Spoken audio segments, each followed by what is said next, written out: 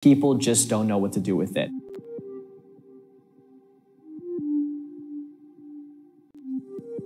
It's the largest collection of responsibly sourced human remains in the country.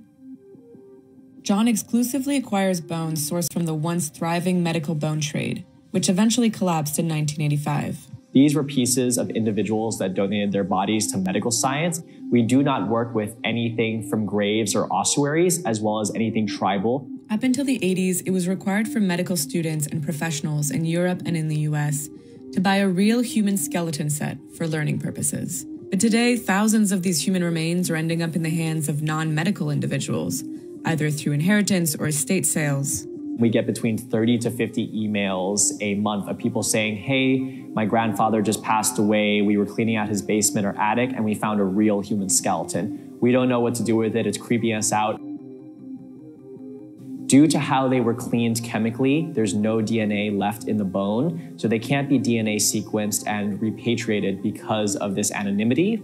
They cannot be buried because improper disposal of human remains is a crime, and the majority of medical museums that exist in the US are not equipped to handle this scale of human remains that exists. So what do we do with them? In order to understand how we got here, it's important to delve into a particularly murky chapter of medical history. In Europe and the UK in the 1700s and 1800s, there was such a need and demand for medical remains within the educational field that there used to be rampant grave robbing.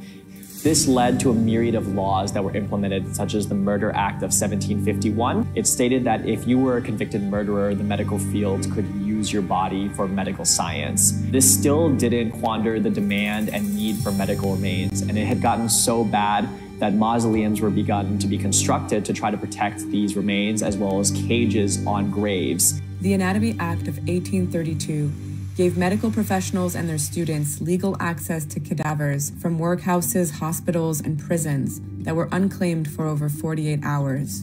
It also made it possible for families to donate their relatives' bodies for medical study.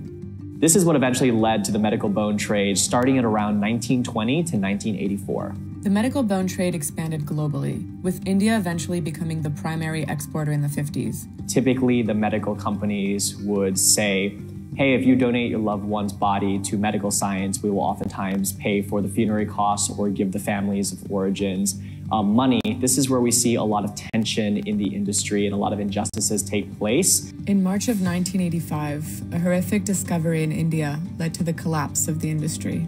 There was eventually a bone dealer that was caught with 1,500 child skeletons in one of their warehouses, and this eventually led to a nationwide ban. As a result of the ban in India, medical supply companies turned to plastic cast and injection molding. Today, the medical bone trade has mainly become a resale market. In the US, selling human bones is legal, except in Louisiana, Georgia, and Tennessee.